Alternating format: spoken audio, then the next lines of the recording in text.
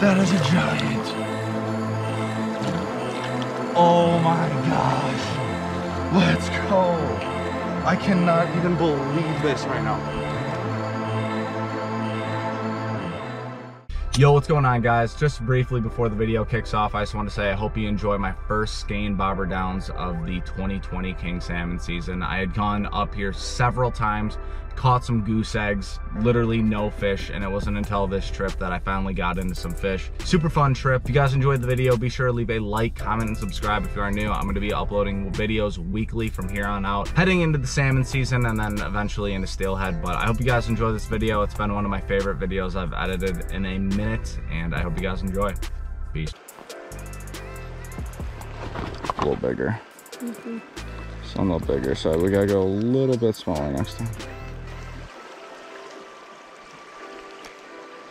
You think this spot's worth a chunk of skein? All right.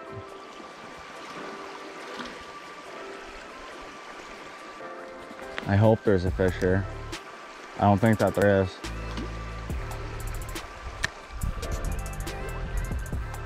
Unless I just can't see it yet. It's a very good run though. It'll definitely hold fish at some point in the year. I don't think you, like, this isn't like normal salmon season. I hope you understand this right now. What? Oh. That was a big salmon. Yes, do not move. It swam right up and tacked it. I swear to God on my life. Oh my gosh. There's a pile of salmon right here.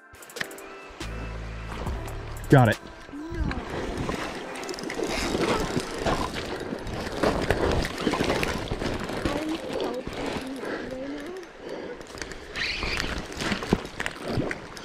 No. We need to get him upstream. Oh.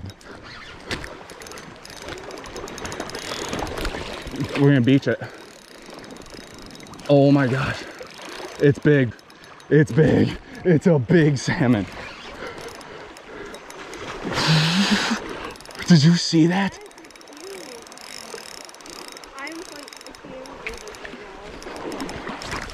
Oh.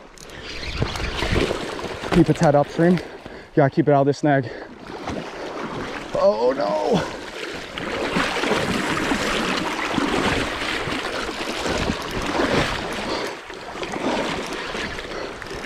It broke my float. Oh my God. It's big. It's a big buck. He's coming. Oh, it's a big one. Oh my gosh.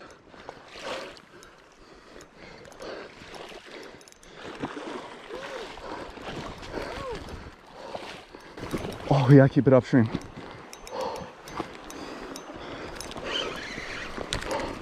We gotta swing it onto the beach.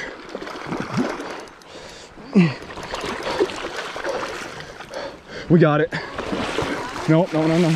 Spoke too soon. This is why we needed a net.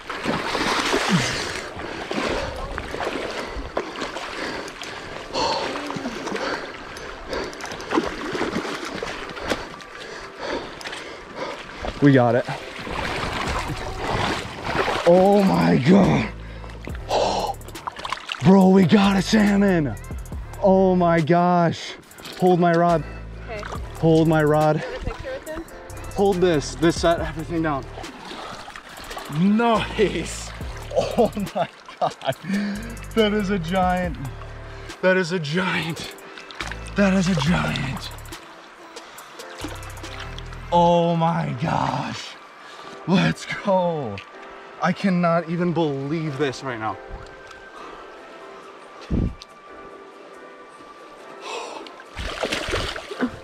This is a freaking, this one's pushing 20 pounds. We're gonna let him go though. Okay, picture with him. Got ourselves probably a low 20, high teens buck salmon. Took our skein chunk right there. You can see the hook just absolutely buried. Look at that hook set. That's crazy, man. And I think I got my hemos. Unless I can get it by hand. Oh, I got by hand. Oh, yay. All right. I seriously can't even believe this. Are we keeping him? No. Oh. This is a buck. If it was a female, maybe, but get low, get low. This is awesome, man. This is so cool. This is awesome. All right, do you want to get an underwater release? He's definitely ready.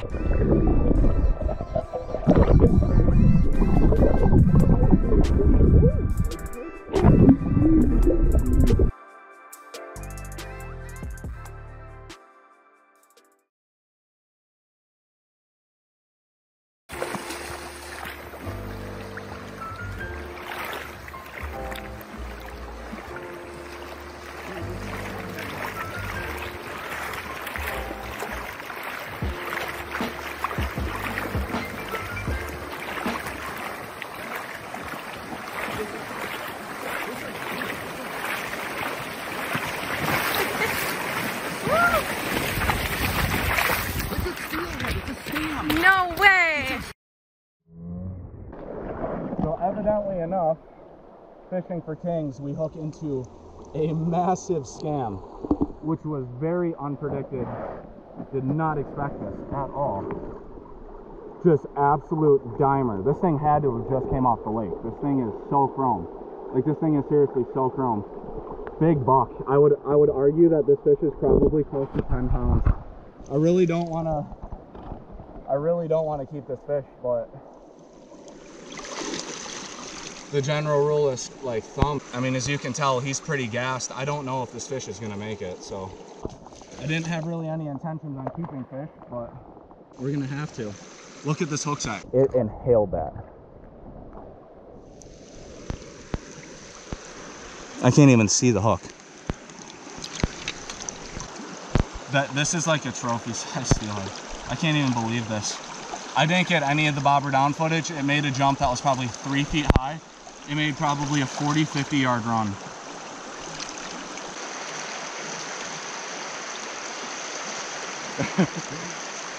He's awesome.